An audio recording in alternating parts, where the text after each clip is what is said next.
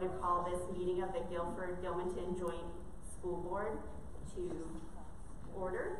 Could I get a certificate of posting? Yes, the meeting was posted online on the school district website as well as in the schools. Next, I'd ask everyone to stand for the pledge.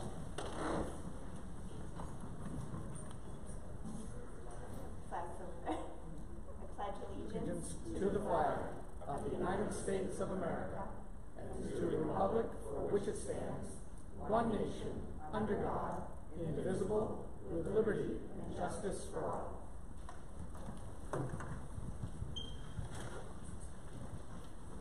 Next up is the approval of minutes from our last joint meeting with the Gilmanton School Board on October 5th. I'll motion to approve the joint meeting from October 5th of 2020. I'll second. Seconded by Adam. Any discussion?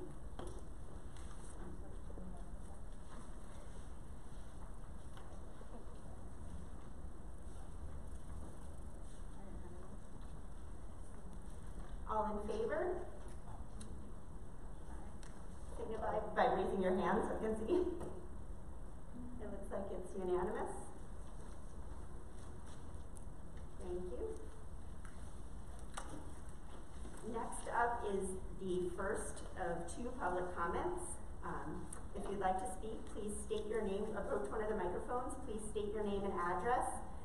This agenda item is intended to give Gilmanton and Gilford citizens a voice and the Gilford School District an opportunity to hear from you all directly. Please note this time's not intended for question and answer. Questions about programs and otherwise can be directed to respective administrators during the day. But please approach the microphone if you have a comment.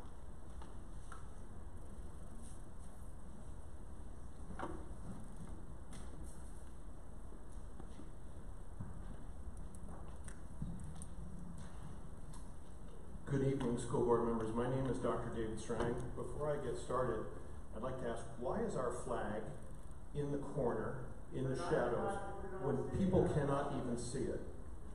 I think it's unconscionable that the symbol of our country, a beacon of freedom throughout the world, is in the corner, in the shadows, where it cannot be seen. I hope that you change that in future meetings. My name is Dr. David Strang. I live on Cop Road in Gilmanton. I'm a 1986 graduate of Dartmouth Medical School. I've been practicing medicine for 32 years. I've chaired numerous state boards and committees, often serving as the chair in the process.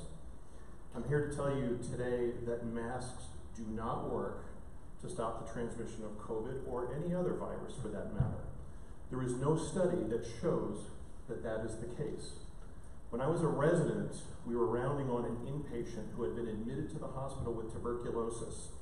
And before we went into that room, which was exhausted to the outside, much like a room housing a COVID patient would, had ultraviolet lights on the wall to kill any germs floating in the air. Before we went in, being dutiful residents, we started putting our face masks on, exactly the same types of masks that you are wearing today. And the attending physician, the pulmonologist, looked at us with derision and said, "What are you doing?" And we said, "Putting our mask on." And he said, "Why?" And we said, "So we don't get tuberculosis." He said, "Are you kidding me? Do you think that that mask, that little mask, is going to stop you from getting tuberculosis? If it's floating around the room, this thing is not duct taped to your face. You are not hermetically sealed against the environment. It's going to go right around the corner of your mask, into your mouth, and you're going to get TB. If you want to use a mask to stop from getting TB, put the mask on the patient. In other words, quarantine the sick, not the well." There is no study that today shows that you will stop the transmission of COVID or any other virus with a mask. Please consider that when you adopt your policies. And finally, please stop using the horrendous term social distancing. There is nothing social about keeping human beings apart. If you must use something, please use the term physical distancing. Thank you. Thank you.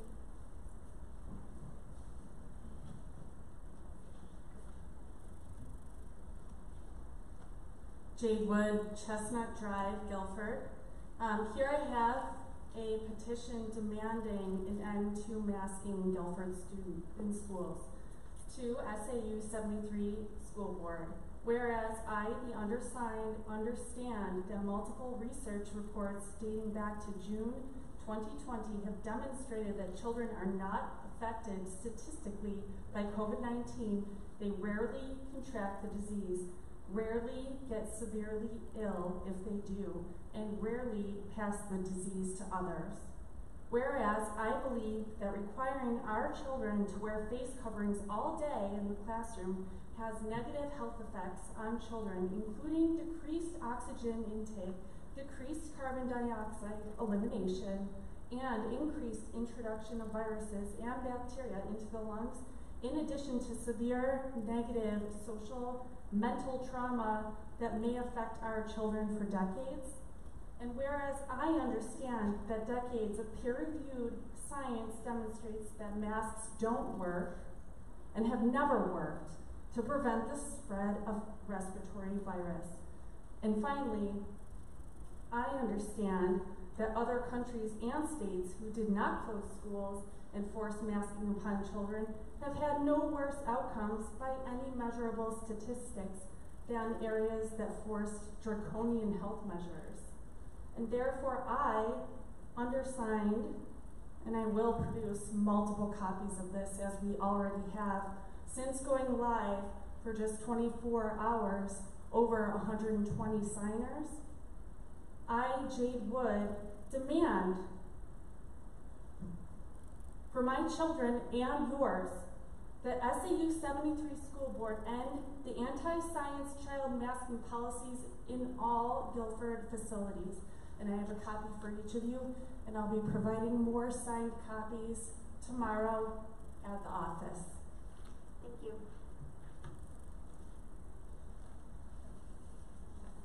I hope you don't think I'm being reckless by passing out papers in front of you, but Thank you for those. my hands are free.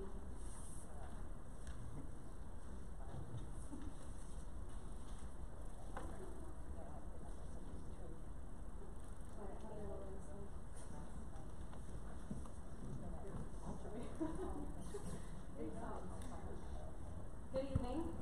My name is Kristen Marshall, 26 Knollwood Drive. First, I would like to congratulate and thank the school board, superintendent, principals, teacher, and staff for all that you have done this year to keep our children in school full-time, and the countless hours that you all put in to contact tracing, phone calls, emails, and safety measures. We are an anomaly in our small town of Gilford, and we have proved there is a way to give the children of this district what they deserve: full, in-time learning in a school environment with their friends and teachers. It is time now, though, to push once more to unmask our children in schools. As we have seen, the cases and hospitalizations are at an all-time low. Every person over 12 years old has been given the opportunity to be vaccinated. Nearly every other establishment has dropped the mask mandate, including restaurants, bars, box stores, libraries, and supermarkets. Our children can go anywhere they wish without a mask, yet they still have to wear them in school. What common sense does that make? What are we doing to these children, and more importantly, what are we waiting for? What other box has to be checked to finally say no more masks in school? We have abided by the mask mandate for over a year now, and our freedom of choice is being impeded on. We as parents have the right to decide what is best for our own children. Please give us back the power as parents to decide. We are doing a real disservice to our children. We are covering their noses and mouths where they breathe. We are making them fearful of a virus that has never affected children the way it does adults. The weather last week and these last few days have been brutally hot, and there is no air conditioning in the Gilford Elementary School, yet we continue to make the children suffer. I personally have called my daughter out of school 3 times now for her safety in these extreme temperatures. Please consider dropping the mask mandate tonight and putting the decision back in the hands of the parents where it belongs. Let's go out on a high note here, Gilford, and prove again that we are leaders and we are proactive in protecting our freedoms as well as our children. Thank you. Thank you.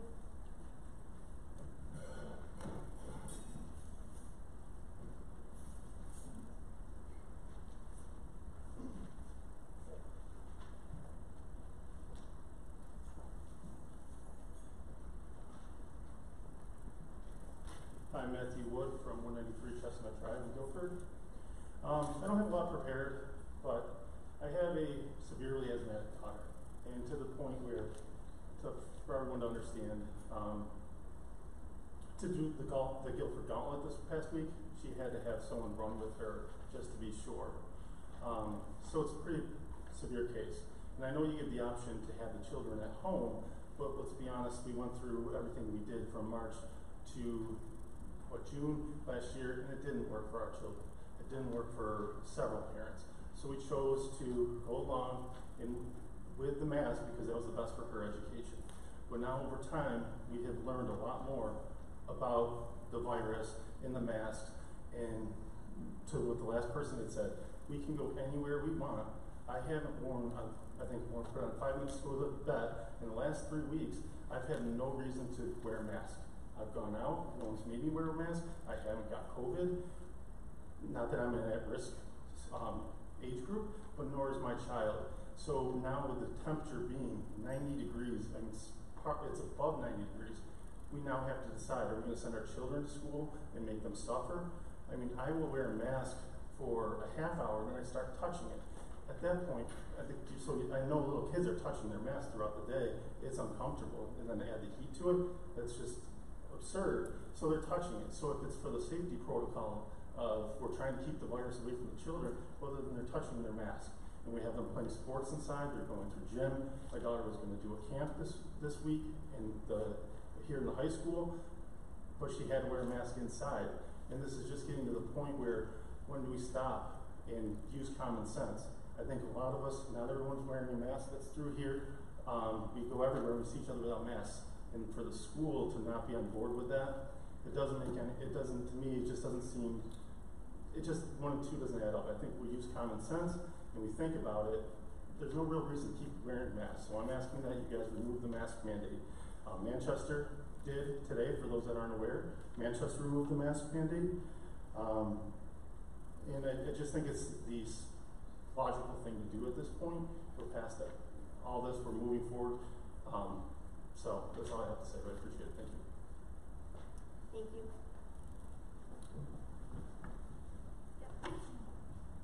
Hi, my name is Skip Shea, because that's what Superintendent Beitler called me in response to my right to know request.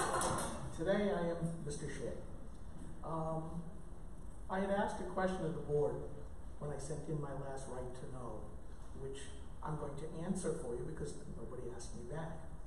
And this has to do with an incident that happened a couple of years ago during my last year on the budget committee. And we were doing the administrative subcommittee, myself and Chan Eddy, who was the liaison from the budget, from the selectmen.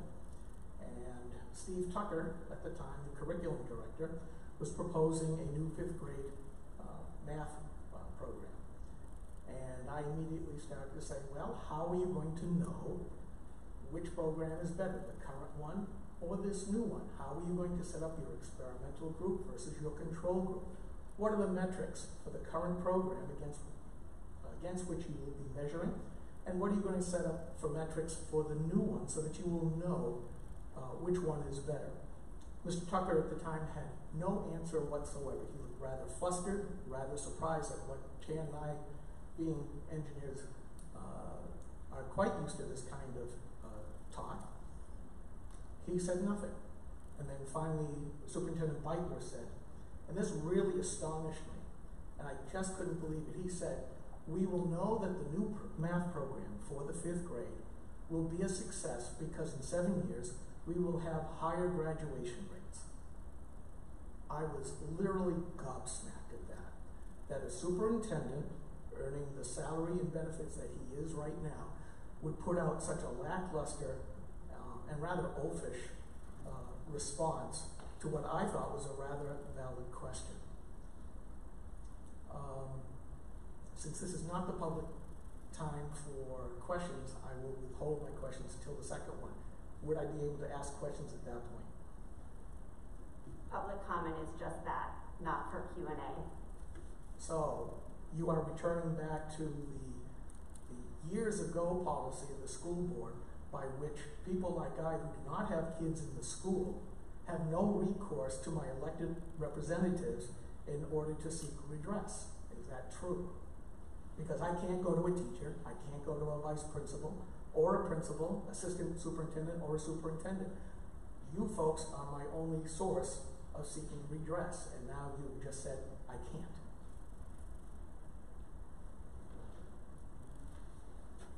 I think you've followed the direct policies by filing some right-to-know requests recently, and I'm confident that we've been responsive to those right-to-know requests. No, the superintendent has done nothing. He sent me, I asked specific questions.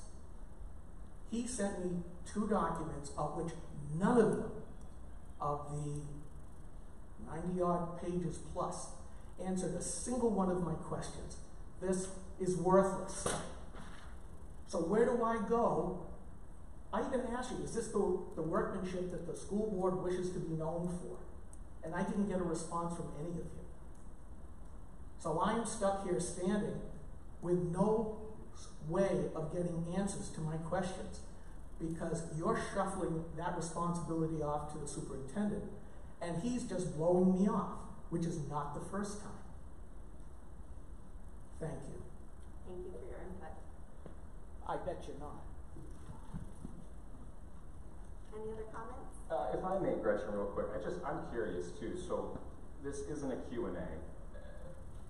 Like he's saying, when does the public have the opportunity to come to their elected officials as a board, right? Not as an individual. If it's not this meeting, then when is it? My understanding is the questions that were received, we provide the information that is provided, that has been asked, and this is the only example that since my time on the board, this is the only example where I've been, as a board, I've heard us accused of not being responsive to questions and answers. And I did ask for a tally of time spent on these right-to-know requests to be started, and I'm confident that we're being responsive to them, that we're following and providing what is asked. And so far, I think I've been told that we've spent at least 20 hours of manpower, including going through right now, I think over 250,000 emails. Then you're doing it wrong. You should have no more than a 2 to 3% hit rate. I don't want to get too far off course here. I'm trying to drive down. May I just interject one moment here? I was at the school board meeting when the board decided to choose the New Hampshire School Board Association policy that codified that public comment was only supposed to be comment, that there would be no back and forth. This was several years ago. It's recorded, and it's up on YouTube. And I was astonished that elected representatives decided to segregate themselves from the public. So, as Mr. Sanborn is saying, those of us who are not in the school system, but we are taxpayers, we have no redress. Thank you. Thank you. Yeah, so again, just to finish, I feel, I don't want to be here any later than anybody else does, right? I know sometimes these public comment sections can really persist and go on for hours, right? We've been here till midnight before. And I'm not saying we've got to get into, drill down into the nitty-gritty details, but some sort of question, and maybe outside of, I'm hearing a little feedback, just in general, it's put out to the public that it's not a Q&A, so a lot of people don't feel like they can come here with questions, general questions that they want to ask their elected representatives. So I don't see it as a problem if, again, we're not going to get it, if it's going to turn into a back and forth where it's going to take too much time, then we can follow up and maybe set up a meeting. But for somebody in the public, they should have complete access to be able to come and ask any questions of us, and that's where I'm at. So sounds like then you got something like. The thing we have to remember though, Kyle, is that there's 5 of us up here, and you're answering for all of us together. So if we have our email addresses out there, so that way those can be sent to us.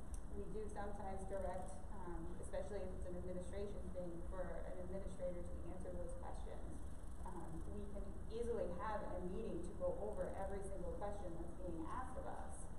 But you do have to remember that, yes, they can ask you a question off to the side, or this is truly not intended for the questions and answers to answer those things, because we do sometimes have to do the research that goes along with it, and one person answering is answering for the entire board.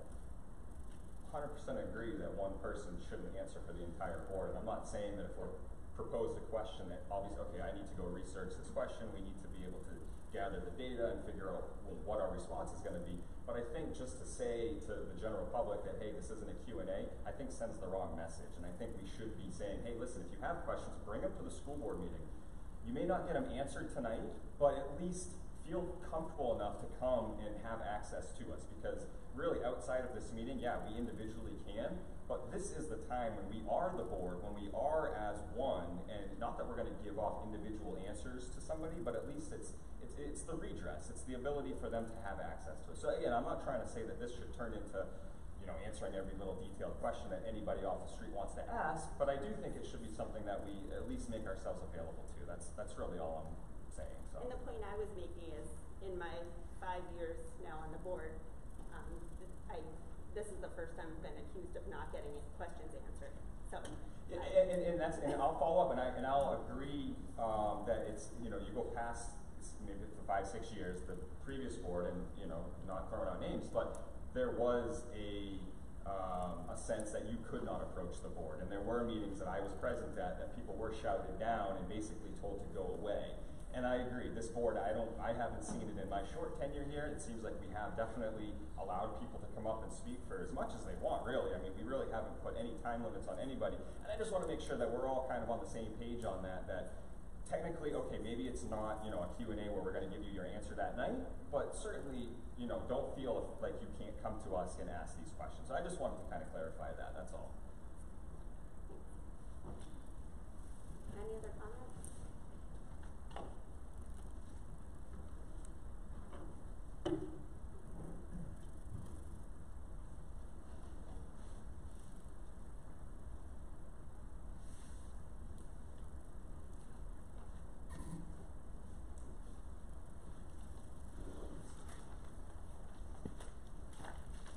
Thanks, Kyle. Hi, I'm Michelle Tyler. I live at 34 Silver Street.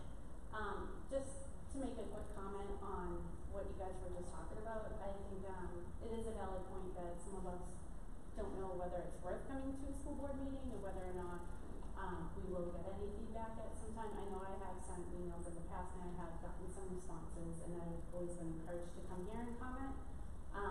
But then it's always with what's going to come out of that comment or question. And maybe in addition to doing meetings for or minutes for the meeting itself, maybe also like an addendum that kind of goes through any questions that you received through email interactions, and if you did come up with some answers, or if it was closed out, and like you said, you already started to tally, so maybe it would be something to share so people know that there is something happening and they're not just up in space and nobody's looking at it. Sorry. No, thank you. But anyway, so my comment tonight is like most of the people up here. So I want to thank the school board, the staff, the administration. Everybody has been amazing this year and really did so much to keep our kids in school, and it means so much to me personally. I have 3 small children, and like Matt was saying, it was not working remote for me at all. I had one daughter that hid under a table half the time, and so that's just amazing. And we've really proven together that it can be done safely. We really knocked it out of the park. And regarding the policies for both masks and quarantine, it's time to move forward. It's time for these policies to change. We're in a different place than we were in the fall. Today I checked the stats. There's 0 active cases in Gilford as of right now, according to the WMUR. The cases in general in the state are way down, and we need to look at all the facts and our experiences here in our district in our community and really do the right thing by our children. With that said, there should be no reason why we cannot move forward with the community and let families decide when and if it's appropriate for our children to wear masks. There are no mandated masks in public now. It's optional. Our children are out there on masks because it's not mandated, and this is a public school district. Therefore, the mandate should be removed, and masks should be optional. Regarding quarantine, I would really like the school board to look at our numbers for quarantine, how many positive cases have been transferred in the classroom. If this is a small percentage of individuals, I'm asking that we immediately stop following the guidelines. Let us make a more educated decision based on our experience here in Gilford. Eliminate the close contact quarantine altogether and start treating this like we do any cold, flu, or a case of strep throat, which somehow my kids actually got this year, but they never got COVID, so I'm not sure how that works. But with an amazing job the school nurses have done in collaboration with our parents, keeping kids home when feeling ill, there's no reason we cannot head in this direction. So tonight with the school board, regardless of how you feel individually about the mask mandate, this is a choice that should be given to us parents, the parents that you all represent. We know better than anyone what is best for our children. And please consider taking this action now as well as changing the policy in quarantine. These policies no longer make sense and are no longer in our children's best interest. The scales have shifted in a more positive direction and it's time to join them. Thank you.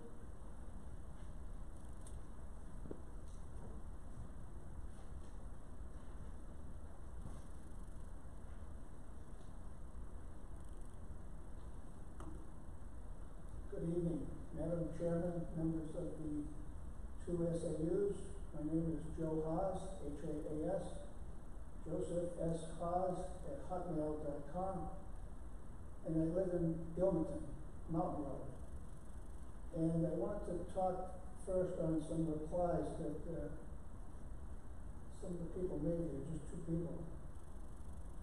Well, getting back to the original postings, I think what you said that there was a posting at the school in the singular, that means this school, but what about Gilmanton and the website? I presume it's only the Gilford website, because let me tell you the story. I mean, this is like the Q&A. I don't expect the answer from you. I just want to say that I had a run-in with problems in Gilmanton. I called there yesterday. Joyce, who's usually around, wasn't around. Dexter was around. I said, is there a public input section for the joint meeting? And I get a warped answer. You know, he says at the Gilmanton one afterwards, there's one at the end. And I've been to those in the past. I mean, usually there's one in the front and one in the end, in the middle. And I called yesterday, and I visited today, and I pressed the buzzer, and Stephanie came on. She said, I'll bring you out the agenda, hang on. So I hung on, and I got the agenda for Gilmanton, the one after this. I said, where's the one for tonight, for the joint? And she gave me a phone number to Gilford, one for Kim. She was very nice, she gave me one through an email, and I finally got one, like at the 11th hour. It would have been nice. I called Laconia Daily Sun. They said, well, if you had notified us the day before, we would have had a guy over there to cover the meeting. So that's not being covered, I guess. I don't know if somebody's here or not. But I thought I'd relay my disgust with trying to get the agenda because it's not on their website. Or else if it is, Dexter doesn't know where it is. And then Joyce, who was supposed to be back today, was not. Or she was, but she was busy or something. And that's just one of my two comments on what people have said. The first man that spoke said something about you quarantine the sick, not the well. And this is why I came here tonight, because another analogy to that is you subsidize the poor, but not the rich. I go back to volume 55 of the New Hampshire reports, page 503 and 505, 1875. It's the Brentwood School District case number 2. This was in the old days where they said, if the poor man or poor child behaves himself honestly and uprightly, the state owes him the services of the schoolmaster and charges the property of its more favored children in order to pay this debt, which is an exemplification of the law of Christian charity. That's roughly the exact words in paragraph 2 of page 505 of that volume of the New Hampshire reports, meaning the decisions of the New Hampshire Supreme Court. And since then, it's gone out of whack. I mean, years ago, it was the SWEP was, I think, $5 per thousand. Now it's down to $2, I think. And I've been around to the Andrew Zawinski Tobin, John Tobin information sessions. I did 3 of them: Concord, Rochester, and Wolfboro. And what I'm getting at is, I asked that it be put on the agenda that you talk about the Conval case, Kentucky Valley, which Michael Tierney, the attorney in Manchester, is handling for the districts down in the Keene area, not districts, SAUs. And finally, I guess the Claremont case that started it all did join up. So I don't know, there's probably 5 or 6 of them. And the bottom line is, well, let me go back to another case, the Londonderry case of 2006. You read on page 9 of 19 of that, on the internet version, there's a V in the middle of the page, right above it. It says, no downshipping. The DRA, well, let me back up. You all, the towns vote, they say, well, we want this amount of money. Let's operate the schools. Then you, as the SAU, you have an MS-22 form that you send through the portal to the DRA, Department of Revenue Administration, and they then give a tax rate to you. That's under the old statute. It says once the tax rate goes to the Board of Selectmen, they shall send that over to the tax collector to bill and collect. Then there was another statute that says you may do that. It's enabling legislation. It's your choice whether you want to do it or not. But the Constitution, Article 5, Part 2, says that tax rates and taxes are supposed to be reasonable and proportionate. And that's the bottom line. There's supposed to be no more rich town, poor town. And the state is supposed to be supplying all this money. And just my own personal opinion is 3/4 of the tax goes to the school. If everybody's comes down, residential and business, the solution is businesses pay 7.7% business profits tax. I said just go up on that tax to equal or approach what they're paying now, and give that statewide tax a true way to go to the state, not just be kept at the town. You know, like Newington. I mean, they have all that. That's one example that Zelensky gave. So, since the first email that I sent to the SAU 79 was to John Fawcett, when he was there. And that was January of 2019. January 2019. John Fawcett. And then Adam knows, he gets all these emails. When somebody said emails just a few minutes ago, the only 2 that I got is comments at SAU 73 and then the SAU 73. I only have 2. I don't have their website is better than yours, I think, to that degree, because you can individually write to either of them, any of them. These other people, I guess, has to go through channels to get to somebody. And I have been to their meetings a few times, and I tried to get that on the agenda, it just wouldn't go. They wouldn't talk about it. So there's an Article 8 of the New Hampshire Constitution that was in 2018, I guess it became effective 2019. There's only been one case where that has been tried out. That was when the House sued the governor. And then that was on the federal funds. It says in Article 8, a resident of the town where they reside being eligible to vote, they don't have to be a registered voter, just of age. Those three categories, if those exist, they can sue in the court that for the town or municipal subdivision, like your subdivision, the SAU, that to do things right. And what I'm saying is, I was at the Board of Selectmen meeting last night in Gilford. I said, the Article 8 says you can sue on who approves it or who spends it.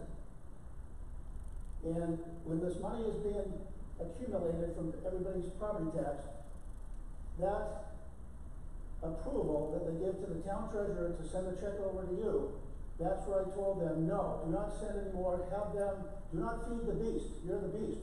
You are barking up the wrong tree, you gotta tell the state to give you the money. $9,929.00. That's what it was in 2 bills in 2019, ITLs. But that's just the adequacy amount. I mean, the actual is twice that. They're working on it down in Keene, on the actual amount. So that's number one. Then number two is when you get the money, once you spend it, spent, past tense, that's when a citizen can come forward and say, no, that was ill-gotten gains, and if to stop it, they can sue. So I'm telling the SAU of Gilmanton that if they ever get that next check, that you know, they're going to see me. They're going to have to see me in court. And one last thing is trying to get this information. You know, the payment schedule. Chris Hayes did an excellent job. You know, when in the old building at the Four Corners in Gilmanton, I'd walk in, knock on the door, walk in. You know, her dog would be there, or somebody. I guess it was Rachel had the dog.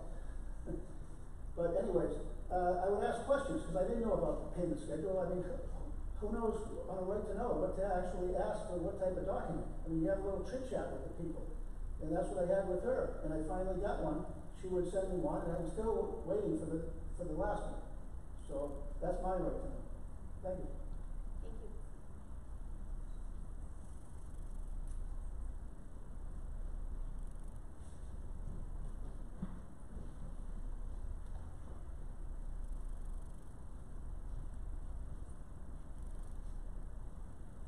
I just have a few rhetorical questions for you, and a couple of comments. What is different about this meeting, Gretchen, Kurt, and a few others of you, than was at your budget meeting, where you didn't wear masks? Why now? Just rhetorical. The other question is comment. I wanted to be a comedian, but no, this is not intended to be funny. In fact, it's quite serious to me. My other question to you, rhetorical also, is that here in this MOA that you will probably use as a crutch to deny our children the right to breathe in their classrooms, while you can go in your office by yourself and catch a fresh breath of air with AC. I just wanted to point out here, I see that it says that all people, including but not limited to teachers, parents, administrators, vendors, contractors, other employees, and students shall be required to wear a mask at all times while in the school building and on the school grounds, with the only exceptions during designated mask breaks, physical education classes. Okay, not sure when the last time you were allowed to set foot in your own schools was, because even as president-elect of the volunteer steering committee, I wasn't allowed to volunteer in the school this year. But I just challenge you to ask, did the kids unmask during PE this year? I think you'll find that there's a hard no on that. And also, as my husband pointed out, our daughter, who, by the way, was going to participate in the volleyball camp, funded by a grant that was for COVID relief for children who were traumatized by the COVID-19 pandemic, are in that gym every day since yesterday wearing a mask while they play volleyball. Now, how disgusting is that? Sorry, I'm becoming emotional. Okay, final thing. So, my question that's rhetorical is, how are you going to reconcile these lies to children like her? Okay? See that face? That's what's going on. You weren't wearing masks at the budget committee, but you're wearing them now. Why? And why does this MOA that you might use to block our attempts to free our kids from being muzzled every day, these are lies. This is a lie, and I want to know how you're going to reconcile that. We elected you.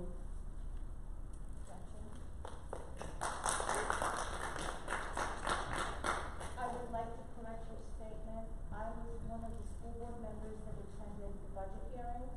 I did wear my mask because the notice on the doors of the town hall said all masks should be placed prior to entering the building. I wore my mask the entire time.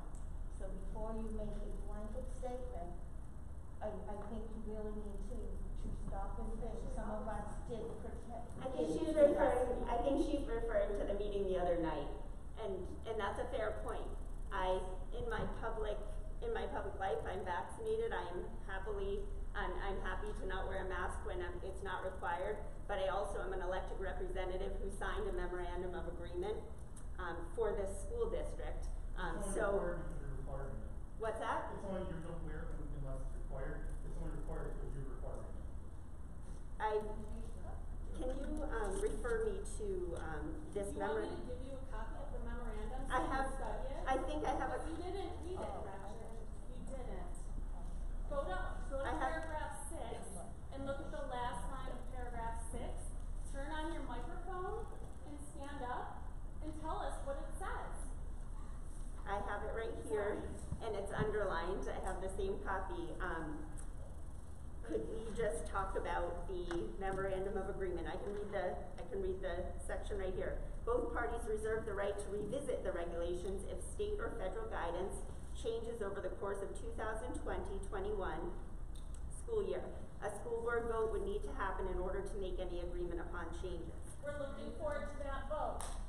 So what I'd like to ask Kirk though is this agreement was negotiated in the same manner that folks are complimenting us on getting folks back to school, kids back to school in the fall. This agreement was the was the reason that we were able to make that happen for the community, because we negotiated in good faith an agreement that expires on, I believe it is June 30th? June 30th.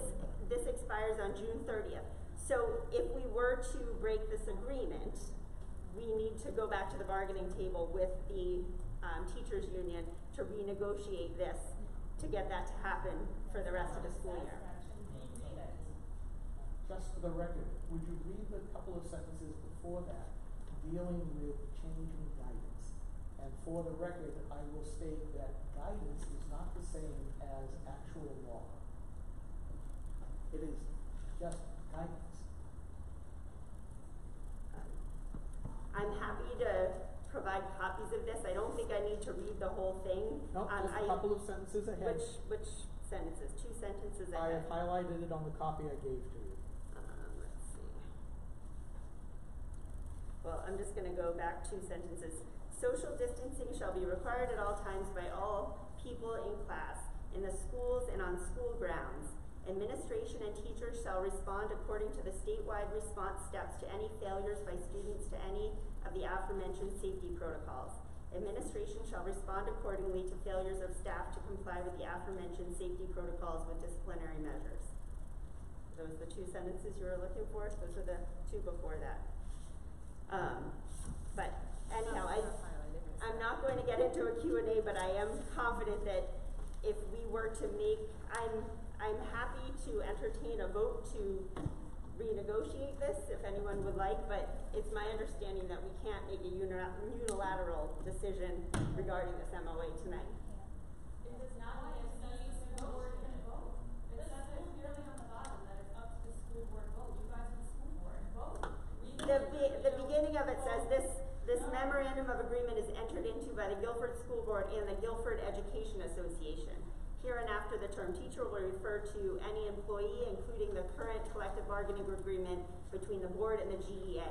But you entered into it together, and at the bottom there's an addendum that says if things change, the vote can happen. So why is the vote not happening tonight Gretchen. in the board? Just a point of order. Matt, yep. Just a quick question. My assumption, and I don't know how you guys may be somewhat different, in a situation like this, typically what we've done in Gilford is, if the board makes a recommendation, we would either affirm or reject it. If a board member wants to make a motion about a topic, they are so welcome to do so, but there's no guarantee it'll pass. Meaning, I guess that's the way I'm looking at it. But I see what you're saying. This is not in this room conversation. But I think if you have board members that are interested in making a motion with the understanding that you can talk to GEA, but that's your decision as a board, not. You know what I'm saying? I mean, it's not. And I don't mean this offensively, but it's not the audience's decision. If the board, if the board makes a motion, it either votes and affirms, or if there is no motion to be made, then there's nothing to be had. It's a rule of order. If I can make one suggestion, it says both parties reserve the right to revisit these regulations if state and or federal guidance changes. A school board vote would need to happen in order to make any agreed upon changes. So that means you would have to negotiate a change with the other party, and once that's agreed upon, then you would have to vote. I believe what the people are asking is for you to have an affirmative vote to enter into a renegotiation with the other party. That's what they're asking. And we're happy to, and just for background, I'm happy to entertain a conversation, but just know, and to the same point that I was happily not wearing a mask at that meeting the other day, I'm bound by what I signed then. That's why I'm wearing a mask. I don't wear a mask to the grocery store. I'm perfectly comfortable with that, but understanding that I'm following what I signed in this building. All that to be said, we've done our due diligence. I asked this question, we did reach out to, and my understanding is we'd have to go to the table. So if someone would like to make a motion to renegotiate, by all means, but bear in mind that negotiations with a union are going to take some time, and we have 9 days of school left. So I agree, Gretchen, and I do appreciate your common sense approach and your listening to us. But the fact is you guys already reached this. The kids are wearing masks in gym. So what's the difference? And they're out on the playground, not social distance, at school grounds. So where's the common sense in this? If you're gonna breach it, then it's obviously flexible. related to, does anyone want to entertain? Well, I have a question first.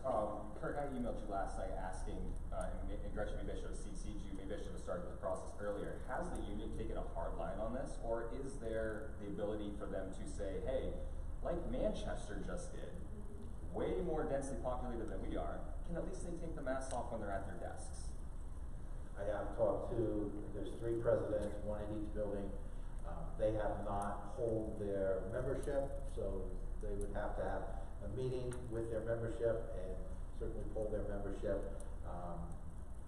So I don't know exactly where the entire membership stands on that question. Did you get any sense from the presidents? I mean, do they think they have enough votes to, agree upon it? I mean, I think at this point in the game, there's only 9 days left, but each day 90 degrees with no AC for those little kids in the elementary school is a tall task. I mean, we had 75 kids call out yesterday. That's not productive either. So I'm just wondering, what is your sense with the presidents? Do they feel like that this could change? I think my sense is that they would like to keep the masks on for the rest of the year, but I don't, that's just a sense. Sure, and I'm not asking for, affirmative, just curious as to what your conversations were like with them. Yep. But I just want to reiterate, I did not come here with a mask lightly tonight. Well, and the thing about the MOA, to my understanding, because I raised all these questions in that September meeting in the belly of the SAU office, that this would not be applying to the general. This MOA is in conjunction with the CBA and has no bearing over our meetings, has no bearing over somebody walking across the field. You know what I'm saying? So that was specific to the CBA, which is school, kids, not us at this meeting. But So that's fair, but I also Yeah. feel I'm expecting my kid to come into the classroom and my nieces and nephews who all are in these schools. I don't make these decisions, and I don't think anyone sitting at the table, we all have skin in this game. I just feel like I'm trying to lead by example, given the fact Hey, that that's a fair point, and you know, that's obviously your decision to make. Yeah. But it was always my understanding that MOA never applied to us. It only applied as far as the CBA was concerned. So that's why I'm not wearing one now, because I don't wear one anywhere where I go now. So it just, not that it even matters, but I just wanted to throw that out. And trust me, I think we went through the hoops. I think this, as I think Kirk will bring up as he moves forward, this expires, all of our summer programming, all of that stuff. The plan is to, as this MOA expires, so too does our mask mandate. It's, I've been pushing I've been bugging him all day. So this is not something that we necessarily want to do, but at the same time recognizing that through this process we've tried to be pragmatic, meet the needs of a lot of students. Another thing that came up today from a parent who had reached out to me as well was that they have a type 1 diabetic student, and they sent their student to school. She was thrilled that her student had their second COVID shot today because they got it as soon as they were allowed to. And she felt very confident sending that child to school this semester because her child was able to have, she was assured that there would be masking within the schools, but she's very confident moving forward 2 weeks out of her COVID shot that that student she's okay without masking. And so I'm also trying to listen to those parents in this situation as well, who sent their kids to school expecting this mask mandate to be in effect through the school year. So, all that to be said, does anyone want to make a motion? Sure. We still want public comment for that. Do we need to make a motion to go forward with the GE to say, hey, tomorrow, can we get a roll call vote ASAP and potentially make something happen before the end of the school year? I mean, I would be happy to make that motion. It's just gonna get hotter.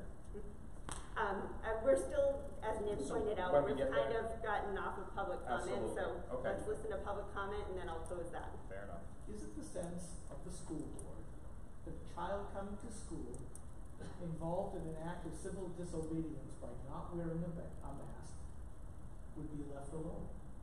Thank you. Thank you. All right, Danielle. Danielle Walter, Cherry Valley Road in Gilford. Thank you to the board, teachers, and administrators, and maintenance workers that have worked very hard to keep our children in school this year. Last year, my child struggled tremendously with remote learning, and I was grateful to have the school open full-time with the extended day. I was even happier that throughout the year we didn't make drastic decisions to close after the holidays and start that trend of closures.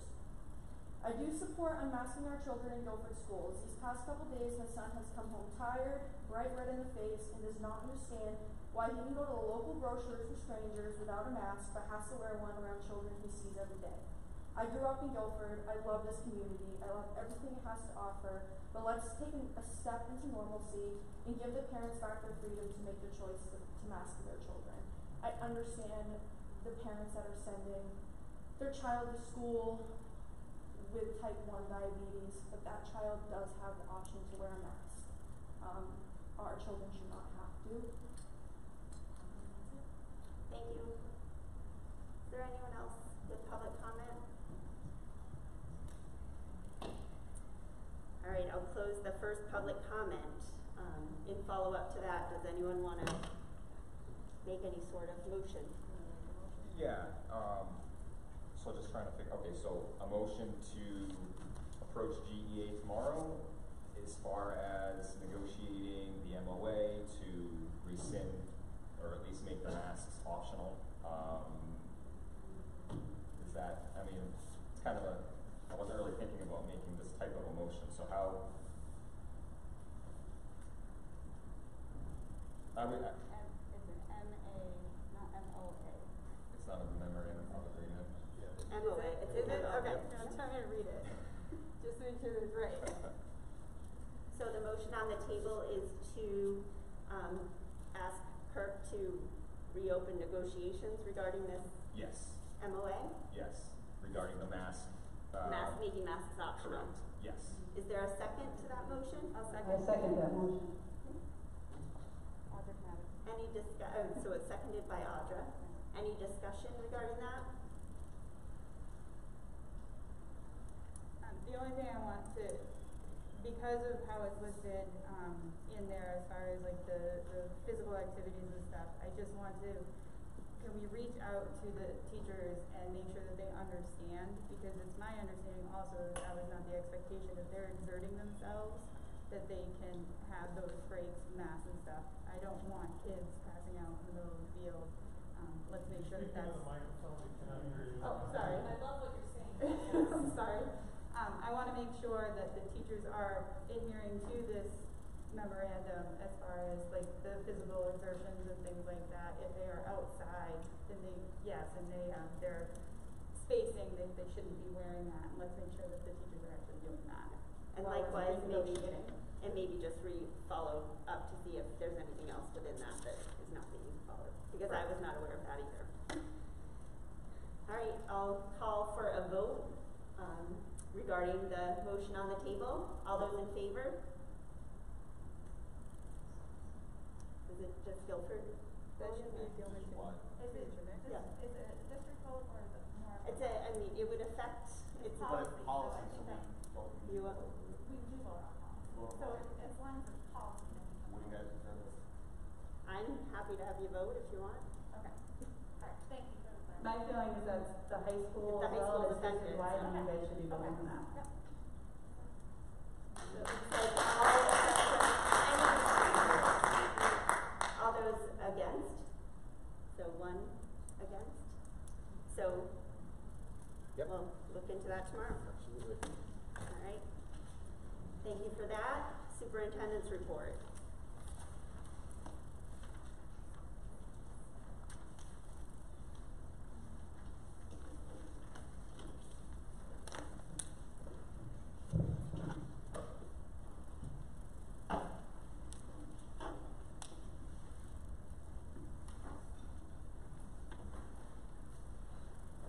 Question? Yes? I don't mean to interject, and I don't mean to, but the vote that you just took allows for the conversation with the Gilford Education Association. So if they agree, does that mean that the board has given approval to that agreement at this point, or do you need to take action that would accept their vote? I mean, am I making sense? That's a fair point. I guess the Because question all you've really done is to is allowed entertain to- the conversation. Correct. What happens with that vote of the Gilford Education Association? I guess we'd need another motion then on the table. Yeah, no, that's a great point, and I'm glad you're here because some of us are new at this. Do you want me to amend we already took that vote, so that's done. So I guess I'll make another motion then that if GEA does agree, then we are agreeing right now. That is our permission to say yes. If they agree, we agree, the MOA changes to allow masks to become optional. Does that make sense? That's what we're going, yeah, so that's the motion that we are saying yes. So as soon as they agree, it's done. The only problem that I have with that is if they put other things in there that they want to do. So strictly to the paragraph of the masks, the motion was for masks to become optional.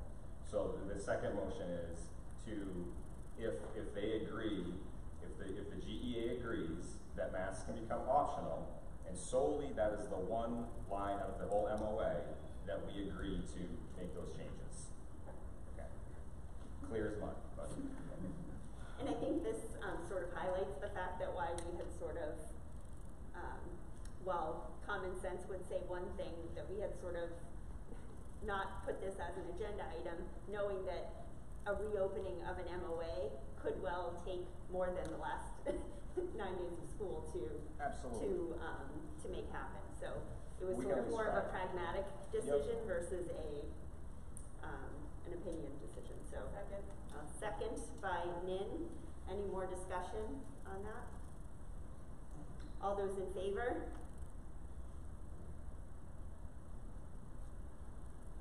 All those opposed?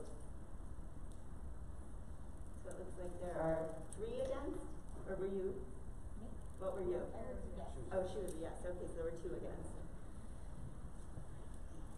All right, so the motion carries. So I'm looking at, article number 6 only, right? When I, Correct, talked yeah, to paragraph the- 6. Paragraph 6? Yes, sir. Yep. Thank you.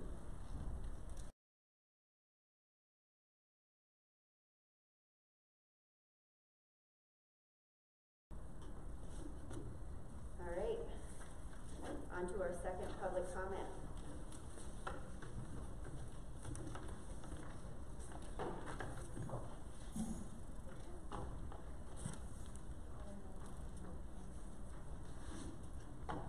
I just had a really quick question about. Can you just say your name and again? just Yeah, so- sure. Kristen Marshall, Nova Drive. Yep. I know you have listed the Zoom and the phone number to listen to these at home. And I know in a few meetings past, comments were given, I guess through the computer, and someone would read them aloud, but I haven't heard anything in the last 2 or 3 meetings where anybody from, is anybody from home commenting on it? You know what, that's a good point, and thank you for making note of that to me. That's my error for not asking during public comment if there was any on there. So, Okay, thank you. but thank you for bringing that up. I think we did check the last 2, but I have not asked tonight, so double check. Thank you for bringing that. While we're checking on that, Skip? Sure. Skip Shed, Gilford Glen Road. Given the seriousness of the mask discussion earlier, I felt that perhaps a little levity should be injected. Over at redstate.com, there is this post stating, Philadelphia's naked bike ride returns. But to prevent the spread of germs, nudists will have to wear masks. Can you imagine how that mask on, mask off meeting went? I thought I'd at least get a little bit of laughter. All right. A couple of questions. Policy JBAP. My last set of right to know requests had to do with section C, names and pronouns. And after Nin and I had a back and forth at a policy meeting where I was told that she felt threatened when I said I would take the board to court, and I said I felt threatened because my elected representatives were not following the law. Section C was basically removed so that the coerced speech, which was against First Amendment rights, was removed. But there is still a little problem, and I'm looking for clarification. It has now been reduced to 1 sentence. A student under this policy should be addressed by a name or pronoun that corresponds to the student's gender identity that is consistently asserted at school. My question is the word should be used in the voluntary sense? Yeah, you should do it, but we can't force you. Or is it being used in the imperative, which means you shall do this, which was really going back to the coerced speech. So I was hoping that somebody could clarify that, and perhaps in the policy itself, in parenthesis, either say mandatory or voluntary, so that people would understand when they read it, because it is subject to redefinition by the person. So that was one thing. Going back to our earlier discussion, seeking redress from my elected representatives. My last right to know has to do with basically, let's see, the policy JBAB Part 3, Section 8, privacy. And it comes down to the same principle that the Section C did earlier. We are not a home rule state. Any board or any subdivision of the state in a home rule environment can do anything that they want on almost any subject that they want, but we're not that. We are a Dillon's rule state, which means that all subdivisions of the state, of which school boards are one, must be authorized by legislation or the legislature creating legislation in order to have the power. Governments have powers, individuals have rights to be able to do anything. I had submitted an RTK going through the privacy, because it seems like you have the power to give a minor child a new right that is not enumerated anywhere. So I am questioning that, and that's when I got the return from Superintendent Whitehall that basically said nothing at all, where I tossed the papers into the air because he had decided to give me a new name. And none of that paperwork answered my specific questions. So let me repeat, are we going to play this game all over again? Neither of the two documents attached that Beitler sent in response to my most recently submitted right to know demand answered my actual questions. Throwing answers from someone else's right to know demand that don't pertain to mine is both insulting and starting yet another pattern of not acting according to the law. Avoidance of direct questions, throwing non-responsive verbiage as if it was chaff, is both unacceptable and a display of slothfulness, or worse, a display of disrespect. It does not reflect well on the board having delegated this work to your subordinate. So I ask that my right to know be resubmitted and taken under review. I have not yet had a return from that, and I asked that question back on May 11th. The 5 business days, according to RSA 91A, have well passed. So my question would be, and this would be something you probably would take up on your own, but when am I going to get a response? Again, the board is not following the law.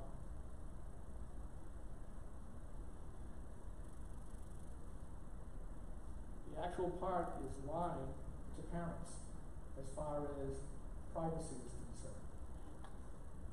Transgender and gender nonconforming students have the right, again, do you have the power to grant a right? I would maintain that you don't, because we are a Dillon's Rule state. To discuss and express their gender identity and expression openly, and to decide when and with whom and how much to share private information. When contact, and this is the part that you just cannot accept a new policy from the New Hampshire School Board Association and automatically assume, oh, this has been legally clear. Because as of with Section C, it wasn't. And it's not. It was unconstitutional. And I'm very happy that you guys changed it. I really am. When contacting the parent or guardian of a transgender or non-conforming student, school personnel should use the student's legal name and pronouns corresponding to the student's gender assigned at birth. Yeah. Assigned at birth. You don't assign somebody's sex at birth. It's derived from conception. I would appreciate using the right verbiage on it. But still, what goes on is that you are basically lying to parents, either by commission, by deliberate action, or omission, by refusing to act at all. I would maintain that this would be contested in the courts, in fact it already is, as illegal. My right to know was asking, where does this school board derive the power to lie to parents? The answer, if there is such, would simply be to merely point to that New Hampshire RSA that says, yes, you can do that. The flip side of this is that you cannot do it because you cannot show anyone what legislative action, what RSA gives you that power. Therefore, by that dint, you cannot do this part of the privacy area. So I'm going to ask that my RTK be reinstated and that you show that you have the power to give a new right to a minor child and not keep the parents in the loop. I understand that schools are in part in loco parentis, but to cut them out of the loop as if they are guilty of something already, where that minor child is going through a traumatic time in their life, to automatically assume that parents are guilty, that's beyond the pale. So I expect that within 5 business days, I will have an answer to my question. Now, somebody brought up the email I filed that right to know for the email log from the district because Superintendent Kirk said there has been no communication whatsoever. I find that extremely hard and difficult to believe. So, if you've ended up with 250,000 responsive records after I restated my original right to know, this is what I'm looking for, and then stated, here's the way to go about doing it, and nobody called me to ask, hey, this is getting a little out of bounds. Can you help us out here? I would have been glad to have done it, but nobody called. Now the question is, who's at fault for that?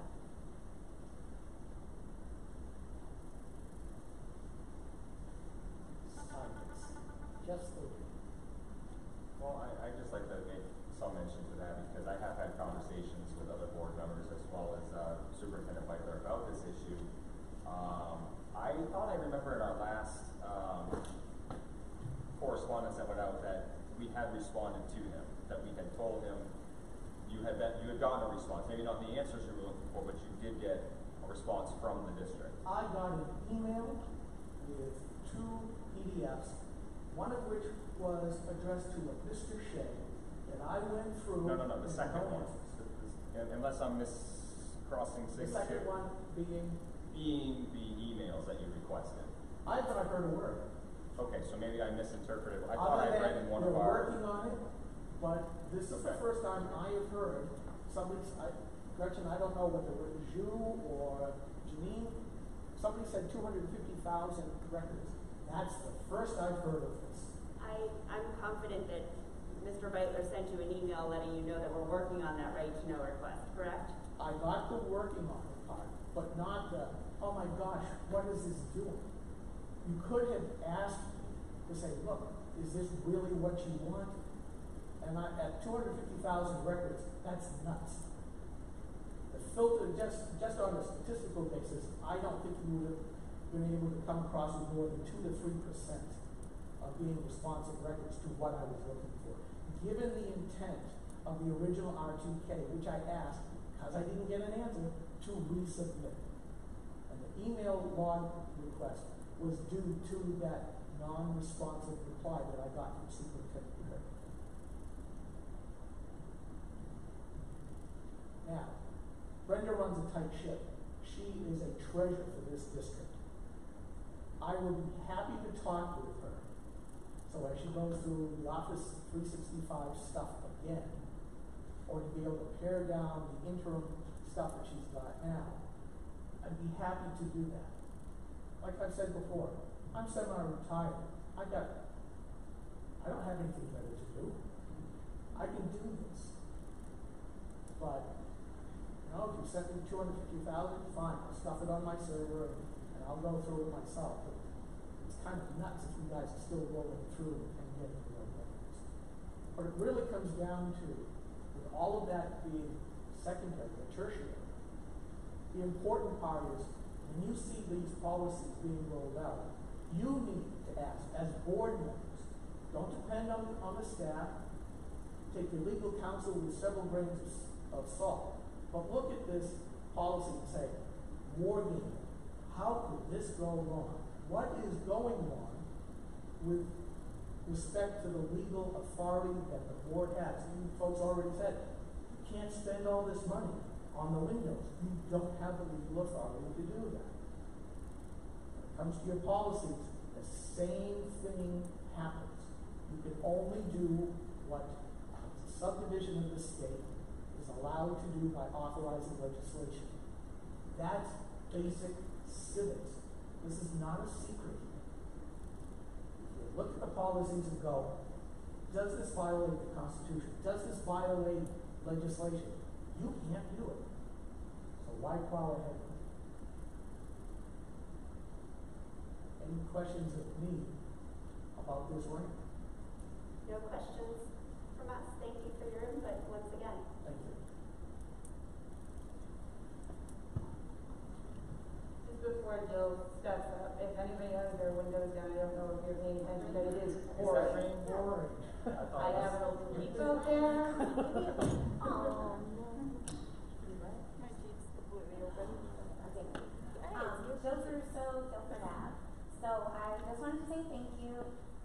probably am a bad PTA member because I've only come to 2 of these things, and I think as president you're supposed to come to a couple more, so I promise to do better next year.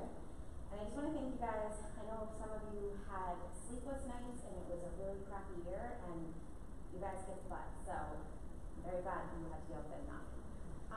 But I just wanted to make a recommendation for next year. My son had 2 or 3 quarantines this year, and my daughter had 3. So, not a big deal, totally get the quarantine thing, 100% on board with it. The only recommendation I have is, most of the time it was great. If the entire cohort or the entire class was in quarantine, it was wonderful. The teacher was right there. All was well. You know, they had the Google Meets, and they had their assignments, and they talked to their teacher, and there was all kinds of communication. The problem was when my son tested positive, and we all ended up getting it, but our tests claimed that myself, my husband, and my daughter didn't get it. That put my daughter in a 20-day quarantine. That was 9 instructional days missed. Would have been 14, luckily or unluckily for us. It was during April vacation. So she already missed those 5 days. The problem was, she emailed all her teachers. I'm the mom at home going, email your teachers, email your teachers. I know not every mom is like that. We got responses, oh, I hope you feel better, I hope you don't get it, all the great things. Math, she got wonderful assignments. A lot of her other teachers, she's a 5th grader. A lot of her other teachers she got, check the website. Fantastic, but it wasn't updated. So my daughter spent the 9 days of her instructional time. She probably had half hour, 45 minutes worth of work, and she missed all of that schoolwork. Now my daughter's a great student, top of her whatever. She's not a slacker kid. She loves learning. She was mad at me for dismissing her yesterday. So my recommendation for the district is, when you're doing your staffing and planning for next year, my understanding is there is no remote next year, which is great. But maybe having a liaison or one staff member who, when it's not the whole cohort, and there's 1 kid in 8th grade and there's 1 5th grader, they're not all going to have parents like me who are like, did you call them? Did you call them? Did you hound them? So maybe having 1 person who they could reach out to, who could be the liaison between all the teachers, because some of her assignments were get the word of the day. Well, it was written on the board. That's super helpful. She wasn't there for 14 days. So that's just my recommendation. I know we don't need to hire all the remote teachers, but maybe hiring 1 remote person or liaison or something to that for all the districts. I mean, or all the schools. I don't know how you work it out, but that was my only recommendation. So thank you. Thank you. Any other public comment? All right. I have one brief one. Super brief. Jade Wood, Chestnut Drive, Gilford, New Hampshire. I would like to know if the memorandum of agreement was made public to any parents, and if not, because I couldn't find it on the SAU webpage, perhaps it should be in the future, because this is a lot of information that affected us, and we put a lot of emphasis on trust and our relationships with you, and we want transparency. I mean, privacy is for citizens, transparency is for government. And so, I would just caution you to be a little more discerning when you don't make this information public for people. Other than that, thank you so much for all of your patience with me tonight. I'm gonna go celebrate my birthday. Thank you. And I'd just like to close this meeting before we go to non-public, just thanking the full board that's here tonight for this last year, and kind of you've sat through numerous meetings like this, as we should. Everyone at these tables, I think without fail, has skin in this game, whether we have students, we have kids, grandkids, otherwise. works full-time as well. Everyone really does their very best to be as transparent and responsive as we can. We're not perfect, and I think the passion that people bring to these meetings is important, and we respect it and are happy to have it. But also, we hope, just like we try and offer all of you, that you offer us some grace in moments that we might not have hit it out of the park because we are just doing our best. And so I think as you hear when we get some of these public comments, when we deal with each other with assuming a little good faith in one another, I think it goes a long way, and it helps us to want to do better and be more responsive when we kind of treat each other with mutual respect. So